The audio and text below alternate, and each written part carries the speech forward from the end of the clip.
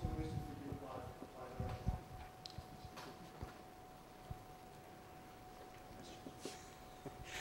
the Okay. Hello. And this is joint work with a group of several authors. It's the product of a long-standing series of meetings and collaborations with Chris Beck, Maria Fox and myself, and Peter Gregory, who was working with us before we recently all scattered to the four winds. Okay, so those of you who know anything about SAT or follow the work that's going on in the SAT community can't have missed the one of the most recent areas, hot topics in the SAT community, which is this idea called SAT modulo theories. But for those who haven't met it, I thought I'd just explain briefly what it is. So obviously, I'm expecting most of you to be familiar with the idea of a SAT problem. We're given a propositional formula, and we're asked to find a valuation that makes that formula true, or to answer the question, is there such a valuation? In SAT modulo theories, the instance is now a formula over a first-order theory, or possibly multiple theories, but for the moment, let's assume one theory. And we're given that theory and a particular module, effectively, for evaluating satisfiability over that specific theory. And the question that we're now asked is there a valuation that makes our formula true, subject to the constraints that that theory defines for those symbols that represent the theory? Okay, and this idea has been around for quite a while. There are quite a lot of solvers. The area is quite exciting. There's one paper there, which is not the first paper in the area, but is one of the comprehensive overviews of what's been going on in the field. Okay, so just to give a very simple example, with a SAT formula, we might have a simple collection of literals ABC, which are then connected in this formula, and we're asked to find a valuation for it. In SAT modulo theories, those literals are now replaced by sentences, in this case very simple sentences, from an underlying theory, some specific theory. In this case, a theory of arithmetic, but it could be a theory of well, a whole range of different things have been explored. And we'll talk a little bit about the kinds of theories we might be interested in a while, but for the moment, let's consider arithmetic. The way that a solver typically works for these problems is that there is a core solver, which is, in the case of SMT, usually a DPLL-based solver, searching over possible assignments to the propositional variables, and then it communicates with the theory module, or modules if there are multiple theories that are involved, asking for satisfiability of the conjunctions of literals that come from the specific theories involved in those expressions. And those submodules will respond at least with yes or no. Are they satisfiable or not satisfiable? But in fact, in the most successful solvers, what you're really interested in is also getting some information back from the solver to explain why a particular conjunction is not satisfiable. And that probably is in the form of a no good, but we'll talk about that again a little later. So this idea has been very promising, very exciting in the SAT community because it has allowed the extension of SAT solvers to a whole range of new domains and new problems. And we were thinking that maybe the same idea could be exploited in the planning community. So the idea is that classical planning also restricts to propositional formulae for the preconditions and propositional assignments for the effects. Notice I'm going to talk about variables quite a lot, assignments to variables.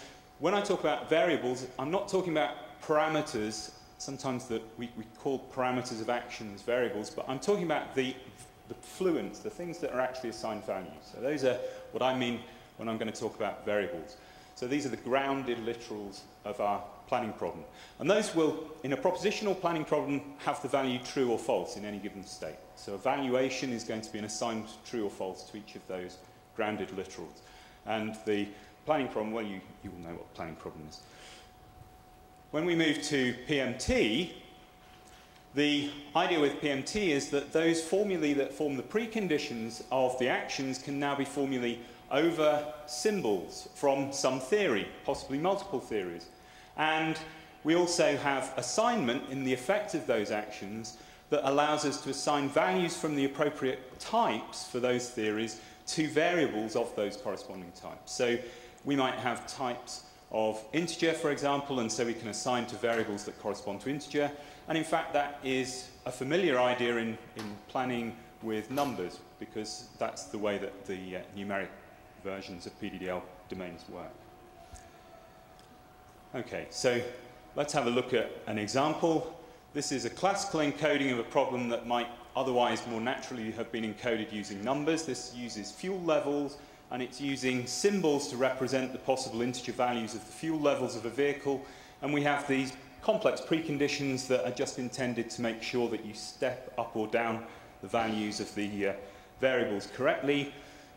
If we re-encode that as a PMT encoding, so we now assume that our variables can include sentences over these numeric valued variables, we end up with a precondition which is an arithmetic sentence, and we also have assignments to arithmetic variables. And in this case, we've also got an assignment to an enumerated type variable, a variable that has multiple finitely multiple values. That's pretty familiar, because that is actually essentially the proposal that Malta came up with for SAS plus representation. But we might extend beyond that and start talking about more interesting types than the ones that we've already met before. So here, for example, is an operator that allows us to transfer the contents of one truck into another, where the contents of trucks are represented by sets of objects. And here what we do is to say, provided that the two vehicles are at the same location, so those two variables, apt1 and apt2, have the same value, then the effect of the action is to assign to the set-valued variable the contents of T1, the empty set, since that's now empty, and to assign to the content variable in T2 the union of the original contents of the two trucks.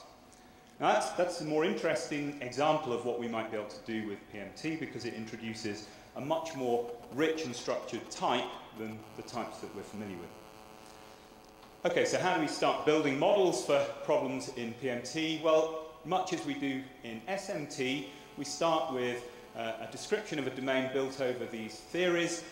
Our theories are going to have to attach to our domain description through some signature that allows us to exploit the link between our solver and those modules that support the theories. So there are specific interfaces that must be met by the supporting modules.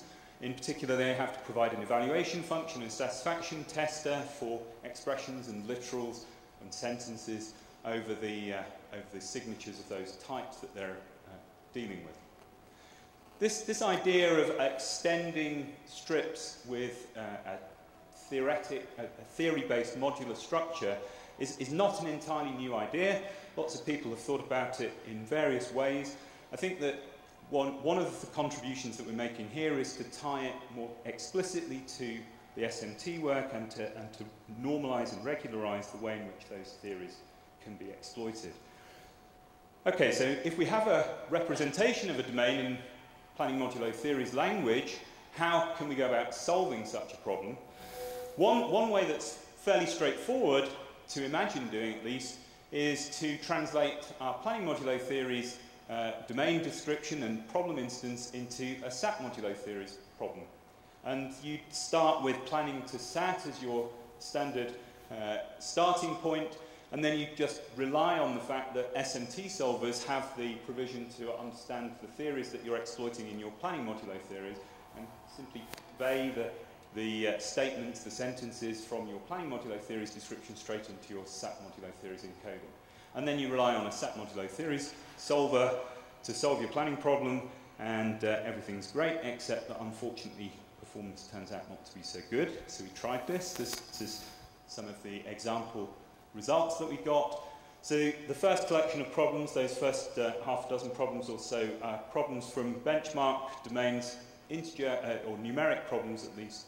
You can see that for comparison, metric FF is able to solve those in well under a second. So these are not difficult problems for metric FF, but they turn out to be hard problems for the SMT solvers. In this case, this was Z3. I can't claim that I know for sure whether Z3 is a particularly strong solver, but at least it's competitive. Some more interesting results that come out of it. Unfortunately, the timings are not great. I mean, we're still taking quite a lot of time for relatively small plans, but this begins to show us how the expressive power of planning modulo theories could become interesting. these are problems that involve manipulating arrays. And you can encode those problems in PDDL, but not naturally. These are problems that are encoded directly as natural encodings, assigning values to arrays and reading values from arrays, allowing us to swap those values around or reverse segments of arrays. And it's very easy to encode the problem, not so well solved by conversion to SMT. So the alternative, the second alternative, and the one that we explored after that first collection of work, is to actually try building a planner that can work directly with the PMT encoding. And that's what I'm going to talk about next. So the idea that we looked at, first of all, was to extend the Hmax heuristic. We decided that the Hmax heuristic is the easiest one to start working with. Essentially, let's remember that the Hmax heuristic can be seen as effectively computing the length of the shortest parallel plan in a relaxed state space for the problem that we're trying to solve. Okay? That's one way to think of what Hmax is computing. And one way to think about the relaxation that we're using there is the standard way that we often talk about of ignoring delete effects. But what I would like to show you now is a slightly different way of interpreting the same idea that allows us to then generalize it to other types. Okay, so we start with an initial state, which remember will be evaluation over the variables that describe the state of our problem. And for a propositional planning problem, that will be simply Boolean variables, propositional variables. So we have an assignment. Some of those variables are true, some of them are false. That's our initial evaluation.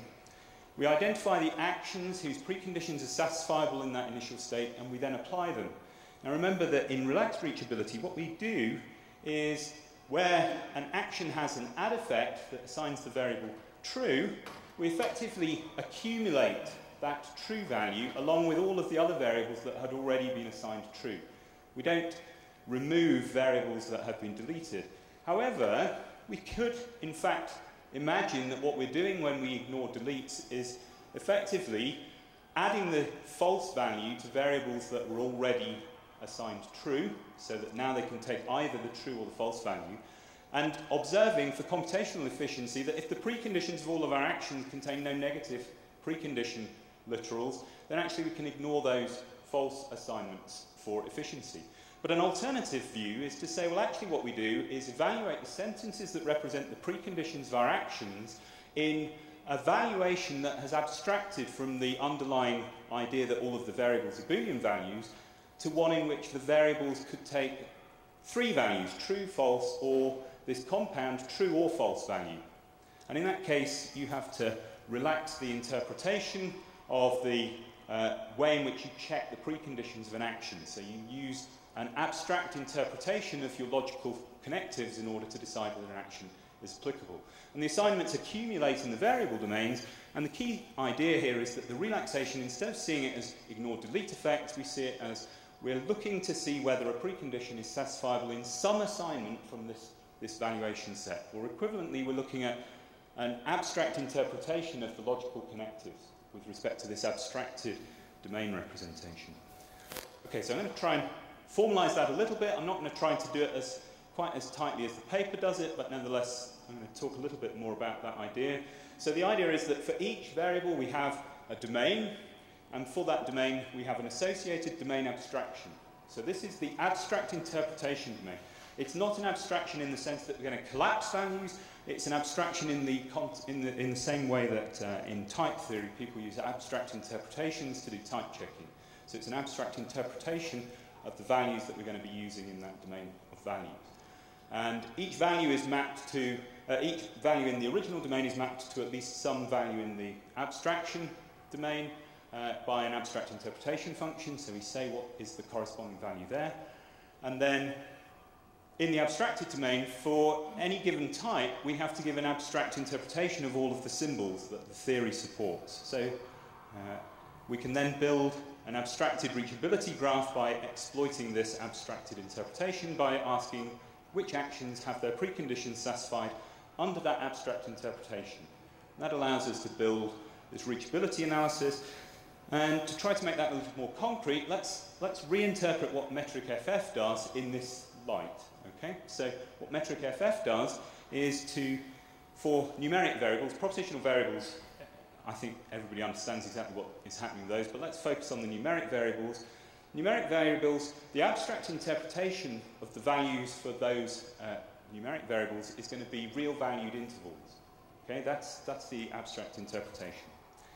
And predicates like less than and functions such as plus now have an abstract interpretation, and we have to achieve a relaxation in that process. And I won't go through the details of that, but I think you can see that it's straightforward to extend the interpretation of these functions and predicates to intervals. And then effects are implemented by whenever you assign a value to a numeric variable, you now extend the range of the interval so it includes that new value. That's the way that the assignment is interpreted. Okay, what other abstractions could we use for looking at these abstract interpretations? Well, an obvious one is the power set of the domain of variables. So every time you extend the range of reachable values, you just add them to the set that you're using. This is essentially what we're doing with propositional variables, but we could equally do it with finite domain enumerated variables. And we can also do it with richer variables. Although, of course, depending on whether the power set is finite or not, it could work usefully or not. And the details of the process of abstraction there. An alternative is that we can use a finite abstraction. And with a finite abstraction, essentially what we do is we take the power set, but we then chop out a finite subset of that and simply say, I'm only interested in elements from this finite subset. And we call that the basis for that finite abstraction. And we could couple that with a special value which we could call top, which effectively says, if you ever go outside this finite range, then assume that you've got everything. And that means that you can effectively achieve whatever precondition you need to satisfy for this particular domain.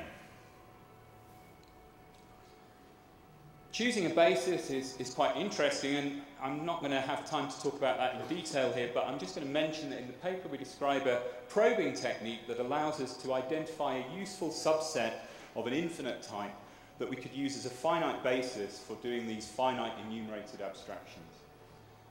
And that allows us then to manipulate types that are interesting structured infinite types, including lists, sets, multisets, and so on. And if we remove top from this, we end up with an inadmissible heuristic, but it also is typically slightly more informed. So there are benefits and costs to exploiting the idea of using a top or not. Okay, so we implemented it, we tested it. I've got some data here for a few interesting domains. First domain is one that's familiar, the jugs and water domain. This allows us to compare existing numeric-based planners with PMT plan, which is using this idea that I've just described. We've got domains that involve sets. Those can't easily be expressed in PDDL. Depending on the specific problem and the specific domain, there are tricks that you can use to get round the fact that there really are sets in there and try to encode it mechanistically. I've got some data that shows what happens if you do that for a particular domain, in this case, the storyteller's domain. So dump trucks, you carry around objects in sets and you can dump them all as sets. With storytellers, the idea is that a storyteller and a group of storytellers travel around telling their stories to their audiences, and their audiences accumulate stories in sets, and you're interested in trying to work out how long it would take before everybody knows all the stories. And the multisets encoding of airport uses the multiset to encode the sets of locations that are blocked by an aircraft that's moving around through the locations. Okay, so here is some data for jugs and water, and what you see here is a comparison between PMT plan, which is the blue line going across basically horizontally, and metric FF solving these same problems, which you can see is blowing up exponentially there. This is a logarithmic scale graph.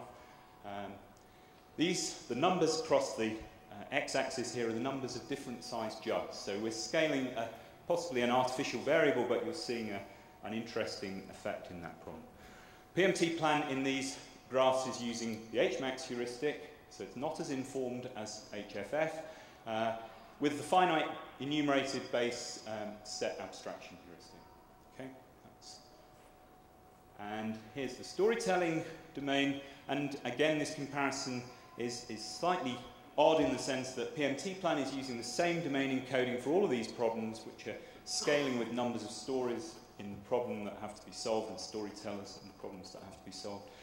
Metric FF requires a re-encoding of the domain for each of these problem instances. So this comparison requires a new encoding. We've tried to encode this as well as we possibly can to get reasonable performance, and you see that where the line gives up, that's where Metric FF stops being able to solve these problem instances. Okay, so to finish up, what is the next step? Well, there are lots of interesting types that we can apply this idea to. So one of the types that we're interested in is robot configurations, and that idea and the first steps that we've made in that work reminds me very much of the work that Wheeler and his students showed us earlier this afternoon. We've been looking at application of the idea in management of grids, smart grids, voltages and power flows and circuits, computing those, and angles for trig functions and so on. We would like to exploit a better heuristic than Hmax by using slightly more informed variants. One of the challenges in doing that is that it's very difficult to assign responsibility for extension of a particular domain in this representation. But we think that we might have ways to do that, so we're beginning to look at it. One of the key aspects of SMT is the way that the communication of no-goods comes back from subsolvers, and you'll see here that we haven't got any propagation from subsolvers. The information we're getting is purely in the extension of the reachable set of constants as we move forward through the reachability analysis. So we're hoping to exploit more ideas about no-goods and more communication back from subsolvers, so there's still work in progress there. And obviously we'd like to extend the ideas to temporal planning, so we're interested in integrating these ideas with our temporal work in Crikey and PMT, POP-F, and I'll stop there.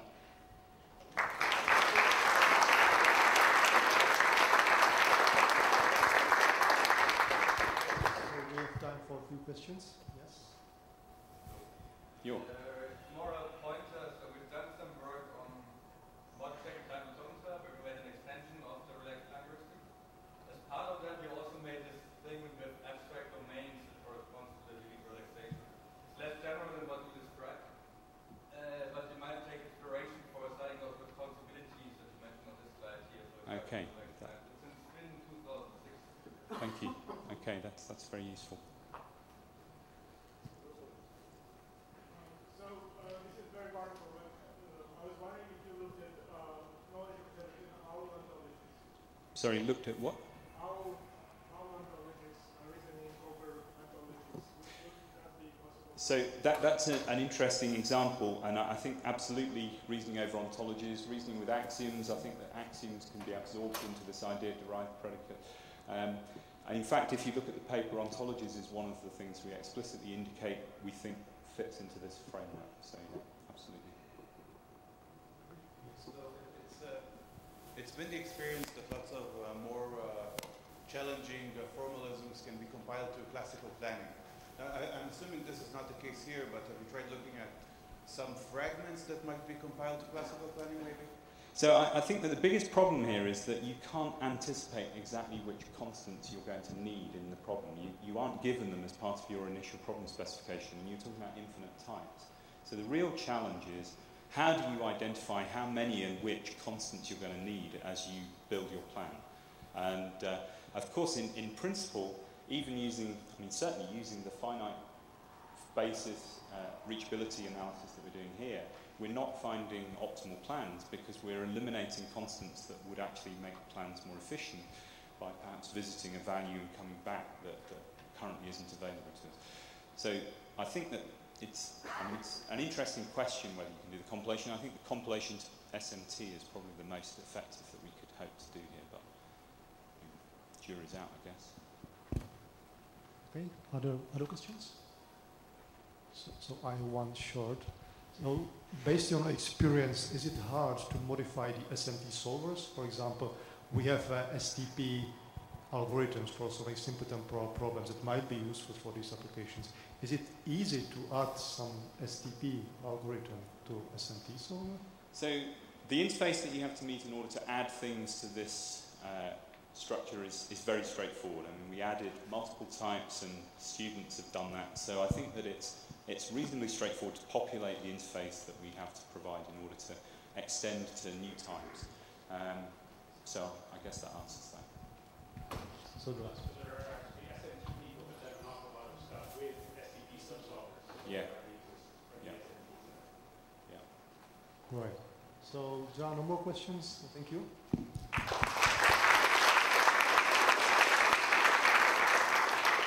So we can move to the second talk, which will be given by Lee McCluskey about optimizing plans through analysis of action dependencies and interdependencies. And I will not. Okay, thanks. Thanks. Well, I'm pleased to hear that the people in the path planning track have quietened down, and I'm disappointed to not hear the same kind of passion in this audience here. So, thank you. Thank you. Put some music on. So this work is really led by Lukáš Grupa, who's working with us at Huddersfield. In fact, when I agreed to give to present, I was talking to Brian about what we were going to do about short papers, and I said, "Oh, of course, we'll just have posters." And he said, "No, you've got to talk." So here I am giving the talk. This is a short paper. It's kind of it's ongoing work. It's sort of in its infancy, but I think it's very interesting. Certainly not unique. So there's been lots of work in the area of trying to optimize plans and certainly in the post-planning phase, which this is about. So it's part, I see it, so how does it fit in? I mean, I'm sort of more a machine learning and knowledge engineering person. I see it fitting in terms of being part of a toolbox of components that you might get out when you get hold of a out-of-the-box planner, a fast domain-independent planning engine, and you put it into a component in your application, and you may think, well, this is going to give us some plans very fast, but they may well be very suboptimal. So we need a component after it to try and to make those plans a bit more optimal. And it kind of fits in also with other work that we're doing, which is presenting at ICAI, which is, again, a similar kind of idea where you take it's a domain-independent kind of work where you take a domain model and you try to reformulate it, in that case, to make whatever planning engine you've got hopefully speed up. So it's sort of domain, to some degree the techniques are domain-independent and can be slotted in with planning engines. Of course, Patrick's talk this morning when he was kind of addressing this similar idea, and if he succeeds with it, I guess you could say that you don't need this kind of component, but we're never going to get to optimal planners in non-exponential time, I guess. So the basic idea of this work, anyway, is satisfied planners, fast planners tend to give non-optimal plans, and in fact that's just part of the story. Some of the speed-up techniques, like using macro operators, give even worse, tend to give even worse as plans. So there's a lot of scope in there to try and post-process the plan and make it more optimal, in our case, just to make it shorter. And this work really concentrates on trying to do that, as I said a little bit earlier, in a kind of domain-independent fashion. So sort of to look at operators on the fly, or actions on the fly, and see where we've got inverses, and see where we've got actions action sequences which can be replaced by smaller sequences, or just indeed one action. So this work, initial work, really has assumptions that we're just assuming that we're working in strips, and we have a linear sequence of actions as the plan. And as I said, we're looking to create really kind of domain-independent methods. And this work focuses in on really inverses, where you find two actions, the one which is the inverse of another, and we also focus in on replaceability. So where you find two actions where, in fact, their sequence of those actions could be replaced by a single action. So ways to shorten or optimize the plan. So here's some very simple examples. So you might have a stack A on B at some part of the plan, and at another part you might have unstack. It's potentially possible that those two are redundant and you can take them out, you've still got a solution to the original planning problem. Or again, you might have two actions like drive to X, from X to Y, a drive from Y to Z later on, and you might be able to replace those with drive from X to Z. There are, of course, a lot of complex situations where you may have sequences where these things are interleaved, so you might pick up A and stack A on B, and then have some more operators which may be dependent on that. So pick up C, for example. The precondition of hand empty is in fact achieved by stacking A on B. So it's not so easy to see that you can actually get rid of the stack A on B and the unstack A on B, because the stack is actually achieving the precondition of some operator in between. So there's lots of different examples, and it can get quite complicated. So I'm going to take you back through a few definitions to as far back as Chapman's work on partial order planners and causal link stuff, which you all remember very fondly. And I'm not going to ask everybody, do you know all about this stuff? I'm sure you do. Probably learned it in your AI class. So some kind of similar type definitions. We say basically AJ is directly dependent on AI if action AI is an achiever for one of AJ's preconditions. So there's no other, you're assuming this is in a completed plan, so there's no other action between those two that actually has P on its ad list. So AI is the achiever. We say, therefore, that AJ is directly dependent on that.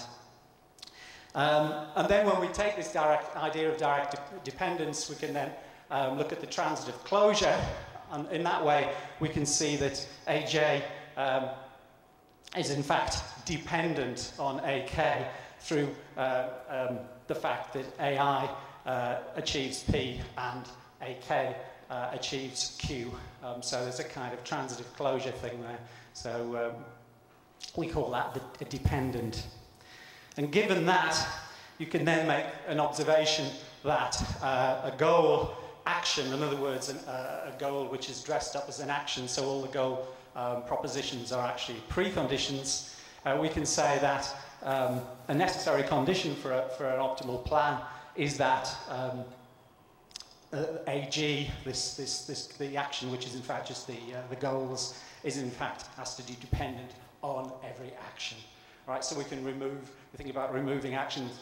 If AG is not dependent on a particular action, then that action is useless. It's not doing anything in the plan. So that's a quick observation about the idea of dependence. Then we look at one or two definitions on independence. Now, independence is a very ambiguous word. It's been used in various areas in parallel planning and stuff. This is a specific definition that I found initially a little bit counterintuitive. So basically, you say that AI and AJ, where J is greater than I, are in fact independent if three conditions hold.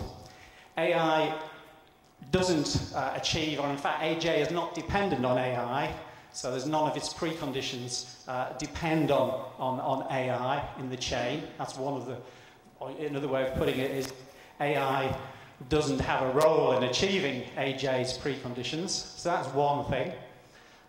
You also need that AJ doesn't in fact clobber any of AI's preconditions, and finally AI doesn't clobber any of AJ's positive effects. So anything that AJ is going to achieve further up the plan, AI couldn't possibly clobber that.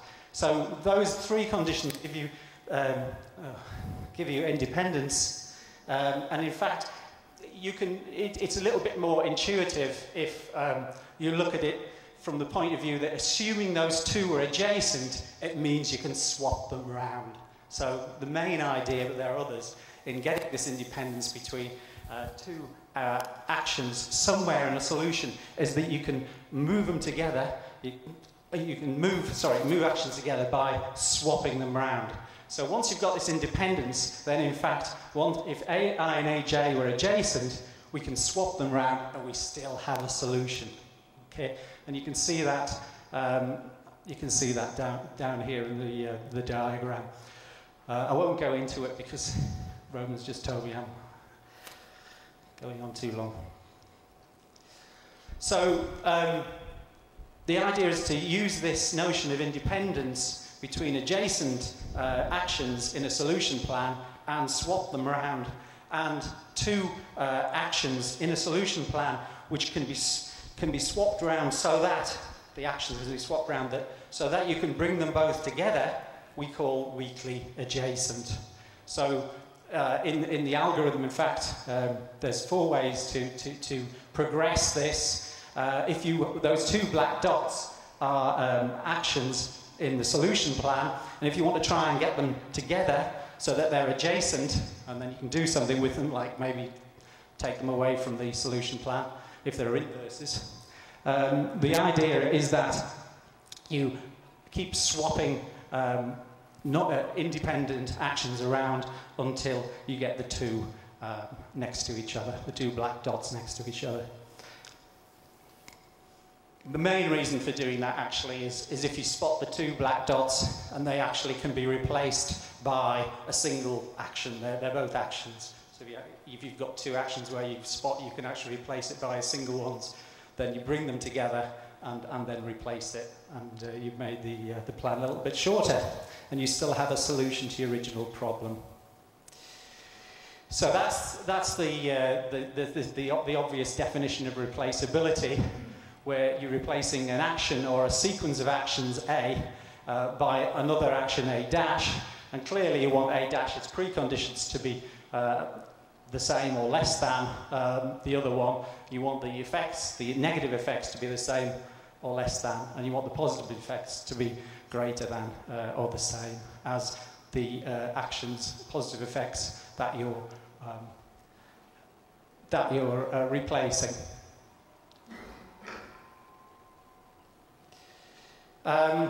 Okay, I'll have to speed up a little bit. So we have a proposition 2 where also we've kind of condensed the idea of this independence, so that if we look at 2 actions in our solution plan which are inverse, so in other words, AI followed by AJ basically always gives you the same state. So AJ reverses the effect of AI. Then they're 2 things that we'd like to get rid of if we can. It may be that you can't get rid of them. Just because they're inverses in the solution plan doesn't mean that you can get rid of them. They may be there for something, some reason. But in fact, if we have this set of conditions where there's no action between them such that AI is an achiever for that action in between, and AK's delete list does not clobber any of what AJ is actually adding, then with those 2 conditions, we can actually remove AI and AJ if they're inverse, if AJ is the inverse of AI. So that's a very sort of a neat way more efficient of just using the swapping technique of getting rid of 2 actions from our solution plan. Speed up. So this is the algorithm. So the algorithm is implemented for the paper. I think Lukasz has actually gone much further now on this, but it's ongoing work.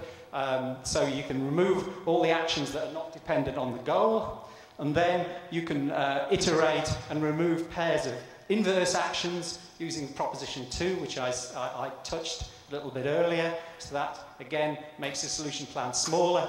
And then you can compute independencies, and that's probably the most computationally hard one, so that's about order n squared. I mean, a lot of this is very, very low order stuff, so it should be very, very quick. And then you can try and replace sequences of actions with one action, and you have to iterate that, because if you replace stuff, or if you get rid of inverses, then you've got to look again to see whether you can get rid of other operators. So very quickly, experiments then. There's 3 here from the depots, gold miner and storage. We used the planner LPG and an optimal planner, Gamer, to work out the optimal plans. And Gamer, the ones where the green triangle is somewhere above the axis is where it actually came up with a solution. And depots, LPGs seem to get good solutions, so the blue dots are the ones that LPG plus this optimization technique, so that didn't help too much. In gold miner, sorry, it's not the blue dots, the red ones are the ones that you want to watch, the red squares. So in gold miner, we got a 16% improvement overall, so you can see the red squares there are considerably lower than the blue dots. So it actually managed to optimize a lot more.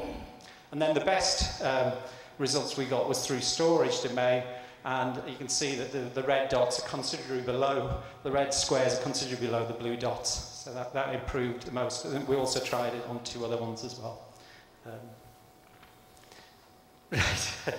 There's some related work which I've got to skip through very quickly. From ICAPS and from flares this year. So just to conclude then,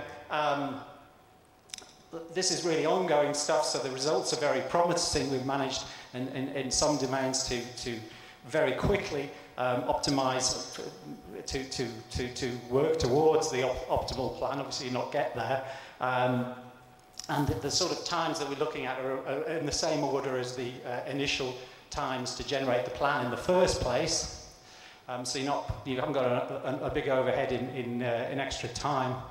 The particular features of this, it's analytical method, and it can remove pairs from kind of anywhere in the plan, where recent work and work in the past seems to just concentrating on looking at neighborhoods and removing sort of loops in plans, where this could take sort of inverses from anywhere in the plan and just remove them. So that's basically just what I say. We certainly have got a long way to go. So the difficult examples where you have sort of nesting of inverses and things. The initial algorithm shown in the paper doesn't cope with some of those. So that's all I want to say. Okay. Sorry if going on too long.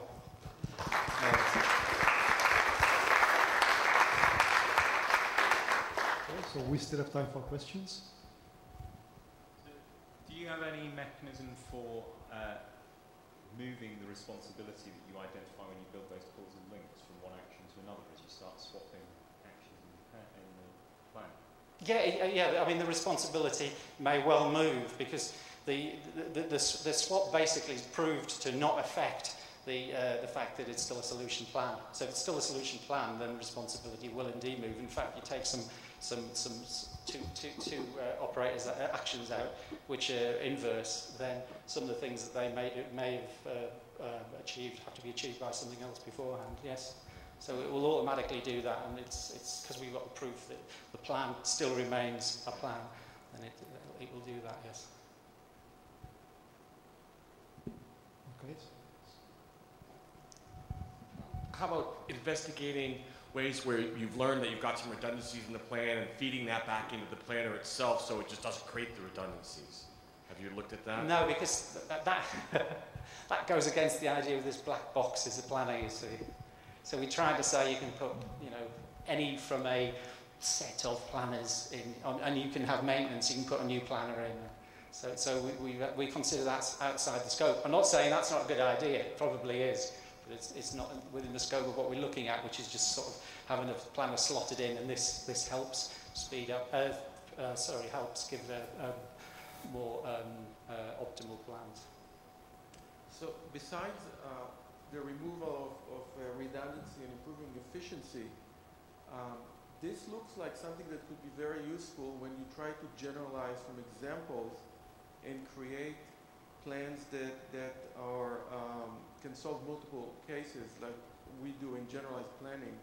And in that case, some random choices of the planner when it solves a simple example, for example, doing, putting on first the left, shoe and then the right one and so on, could prevent from generalizing, because you don't, you trace both of them and you want to be able to create loops and so on.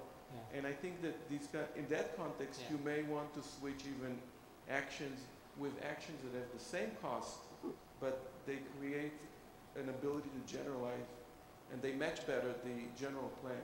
Okay. So that'll be, okay. That's an interesting idea. Thanks. Okay, so this notion of actions that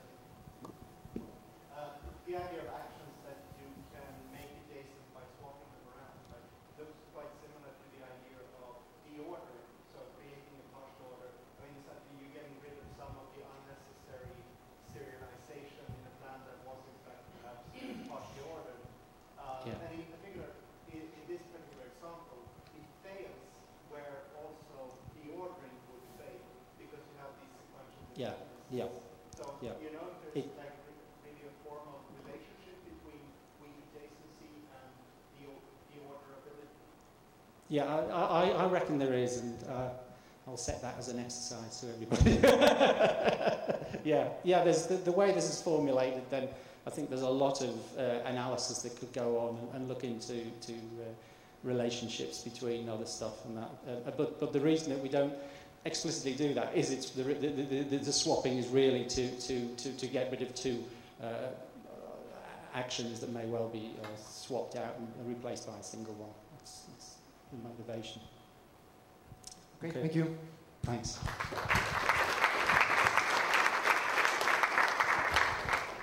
Okay, so we can move to the last talk given by Christian Muse, and it'll be about optimally relapsing partial order plans with MaxSat.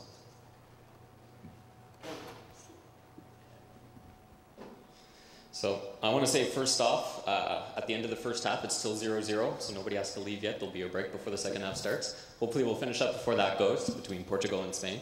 And secondly, thank you very much for the last two questions, which lead very, very nicely into the work that I'm about to present now. So my name is Christian Muse. This is work done with my co-supervisors, Sheila Malkarth and Chris Beck. And we optimally relax partial order plans by using MaxSat. And if you realize that a sequential plan is just a special case of a partial order plan, then you see we can optimally relax sequential plans as well. So a little bit of motivation here. For me personally, it's generalizing plans that was motivating the reason I wanted to optimally relax two partial order plans. So first up, the partial order plans have a very appealing least commitment nature, and this is what we want to get at with them. On the other hand, partial order planners themselves have not been very efficient compared to the heuristic search ones as of late. And finally, MaxSat solvers have become increasingly powerful. So here's the big question.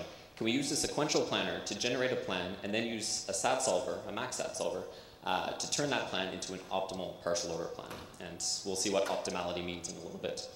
So the overall approach is we're going to generate our sequential plan. We use FF for this, but any sequential planner would work. We then encode the problem of finding an optimal POP as a MaxSat problem, and then feed it to a MaxSat solver and extract our solution. Right? So that's the overall approach. And if you want to just see one slide and ignore it to the end, the results are great, at least for what we need it for. We want to maximize the linearizations, which gives us a more general partial order plan. And this approach really does give us 10 to the 35 number of linearizations. It really does help improve the generality of the plan that we're after. So the outline for the talk, I'll go through some background, describe what we mean by least commitment and optimality, describe the encoding, and then some empirical results. So I'll blow through a lot of this background. The slides are meant for a general audience as well as the planning community, but everything here should be standard, so I'll go pretty quickly for this section. We're in a strips world. The FOIG usual, finite set of fluents, operators, initial state, goal state, everything is standard here. A state S is a subset of the fluence. If it's a complete state, we have the closed world assumption, so everything else is assumed to be false. A partial state, we don't have that assumption. Every operator is a set of preconditions, add effects, delete effects, and these are a subset of the fluence. Nothing new here, and an instance of an operator is an action, and there may be many corresponding actions for a single operator in our plan. And again, an action is executable in a state if its preconditions hold, or if the set of fluents in its precondition are a subset of the state S, and we update the state accordingly. All of this is stuff that you guys have seen. Sequential plan is a sequence of our actions. Now, partial order plans, I'll go through this a little bit, but thankfully some of the material has been reviewed before. In the previous talk, we have a set of actions and ordering constraints over those actions. And so it's not necessarily a sequence of all the actions, but a partial ordering over them. We'll also have things called causal links, and this is really just describing the reason why there may be a link between action A3 and A4 here. P2 is the fluence that A3 provides. And as with the previous talk, we include these initial state action and goal action simply to try and keep things complete and sound and so on.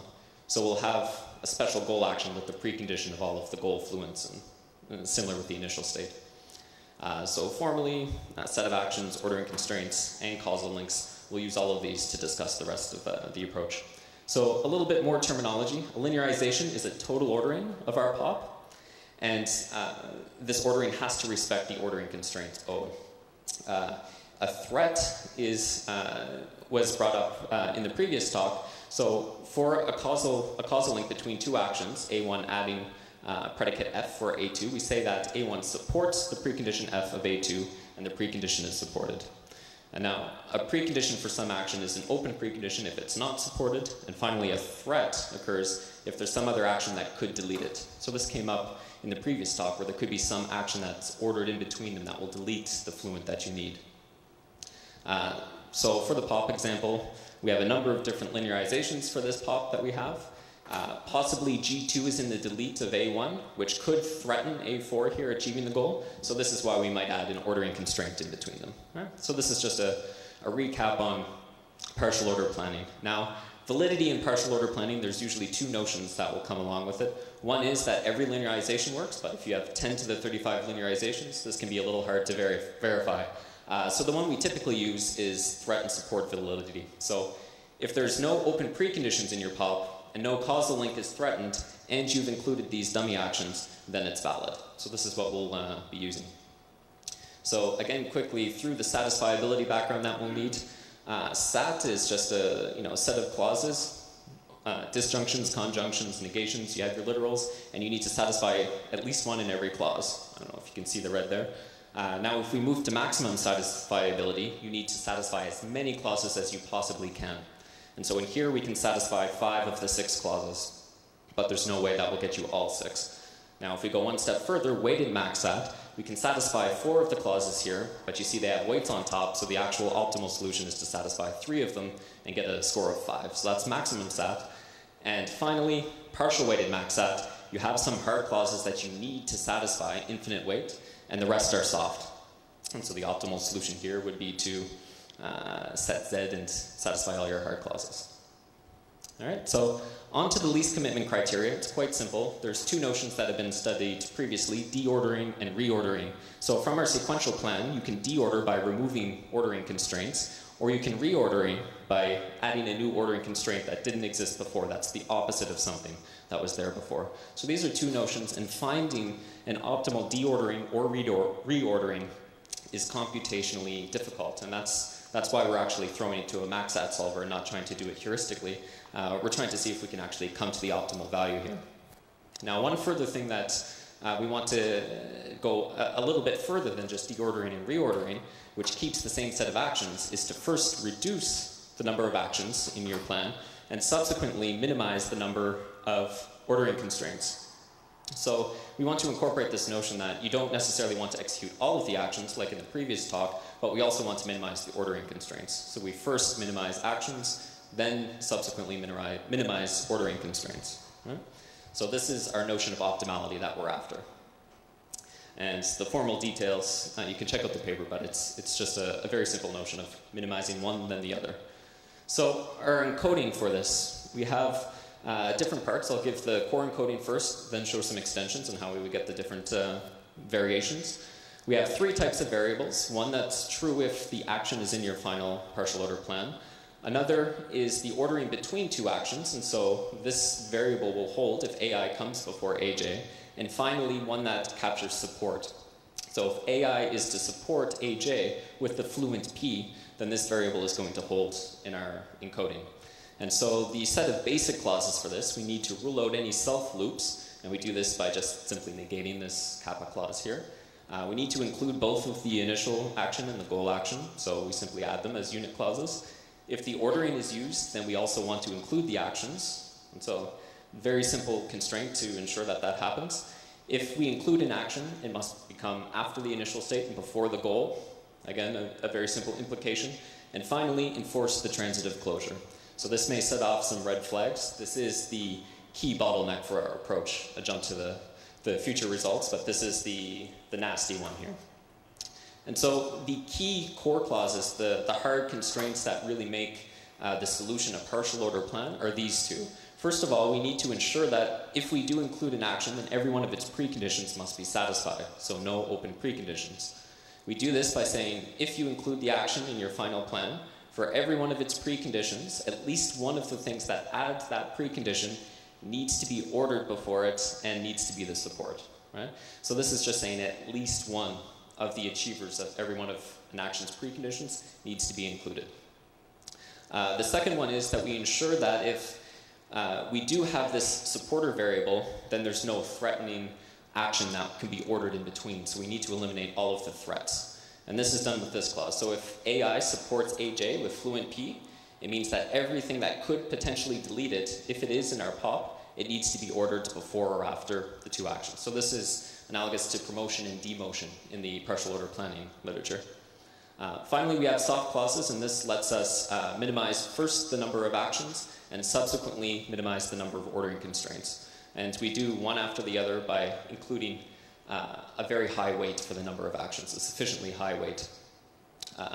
So I won't spend time on the extensions here because we're running low on time, but it's very simple to enforce that you include all of your actions or enforce that you have a deordering. And so this gives us a number of notions that we want to consider in the evaluation. One is a minimum deordering, and we include some of these extensions, minimum reordering, and finally a least commitment POP, which minimizes the actions and then the ordering constraints. So again, our approach, we generate a sequential plan, encode the problem to find either a minimum deordering, reordering, or least commitment POP, and then use a max-stat solver, stat4j, to compute our solution. So I first want to say in the empirical evaluation here, there is this relaxer algorithm. The details aren't that important, but it's a polynomial time algorithm that tries to heuristically relax the ordering constraints. And so this was due to Kempapati and Ketter in 1994, and we'll include this in the results because there's some interesting stuff that comes out of it.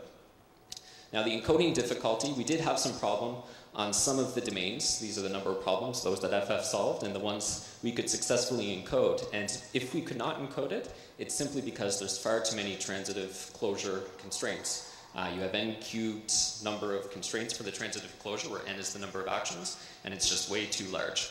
So that's the bottleneck at the moment. Now if we just look at the time, we have time axis across the x-axis here, and up the number of problems solved given that amount of time. What we would expect to see is what happens. You know, the polynomial time algorithm is able to solve all of them fairly quickly, and then it comes down to the minimum deordering, least commitment POP, and minimum reordering being pretty much the same. But I mean, for our work, the majority of problems we were able to get a decent solution after 10 seconds or 100 seconds. Now this is to optimality, and of course these are max-stat solvers that will give you suboptimal things that you could cut it off early and take that solution and run with it. Now the POP quality, measured in the number of actions or ordering constraints, we note here that the three approaches, the polynomial algorithm, deordering and reordering, will have the same number of actions, but the ordering constraints different. And I just want to point out a few things. We do have the ability to reduce the number of actions in some of the domains. In the other domains, you wouldn't see a difference in the ordering constraints. But what's of real interest here is the relaxer algorithm, a polynomial time algorithm that's not guaranteed to find an optimal solution, actually does 100% of the time. So Relaxer was able to find the minimum deordering in every problem that we threw at it from these benchmark set, which was quite surprising. And finally, the reordering flexibility. Can we actually get an improvement and improve the linearizations if we forget about deordering and actually say you're allowed to reorder the actions in your original plan? And this is about 40% of the problems we did notice a difference in the linearizations, and it's up to 1 million times difference, the ratio between the number of linearizations in the minimum reordering versus the minimum deordering. So a substantial increase, and so there is benefit to going towards the minimum reordering. So finally, to conclude, we've introduced a practical method for computing optimal deordering and reordering of plans, which was previously just stated to be too hard computationally to even attempt. We've proposed an extension to least commitment planning that will minimize the actions for us, and discovered that a previously introduced polynomial algorithm finds quite often the optimal deordering. So if that's what you're after, use the polynomial time algorithm for that. And finally found that we can achieve a greater flexibility if we do go for the minimum reordering over the deordering itself. So we would like to try different techniques to compute the optimal plans. The transitive closure being our bottleneck, we would like to use an external reasoner to try and deal with the transitive closure clauses that are in here. And finally incorporate preferences and different optimization criteria into this encoding. So for example, you can minimize the number of initial state fluents that is required for your plan to achieve the goal. Might be good for conformant planners and so on. And so if you'd like to see the slides, the papers, and the code, you can visit the website. Everything's up there now. Thanks.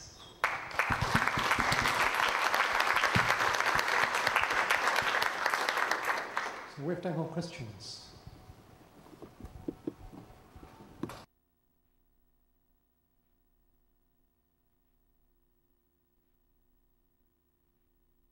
Yeah, so ultimately for generalizing, we generalize the partial order.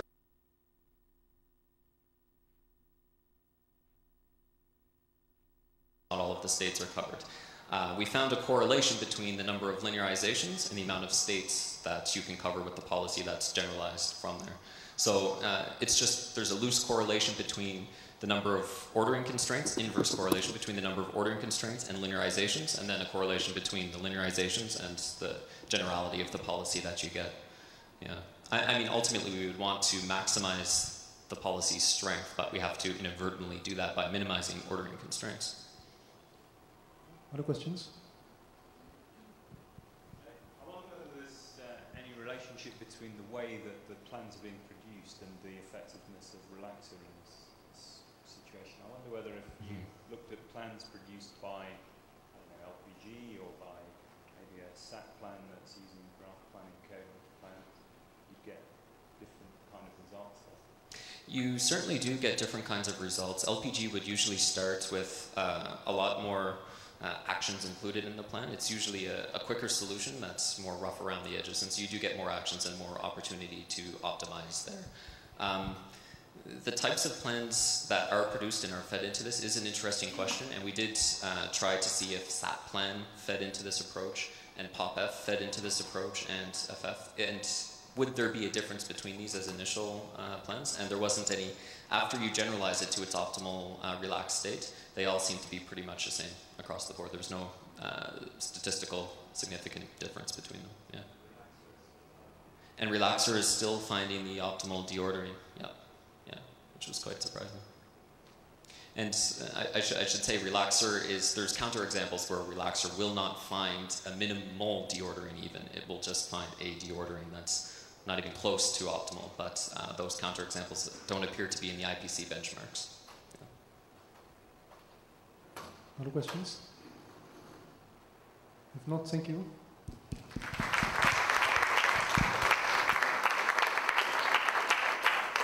Okay, so that's the end of the session, and I welcome you all to the ICAPS results at 5 o'clock. I guess it's here. Thank you.